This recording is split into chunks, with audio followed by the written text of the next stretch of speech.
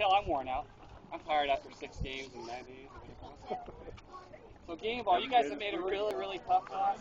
4 to 5 games. I think next year I'm going to go to helmet stickers so we can get more than one out at a time. But this year we're doing game balls. So today's game ball really is going to a person that's played so solid that I can't remember the last time there was an error. He's been picking it up at the plate the last 3 to 4 games.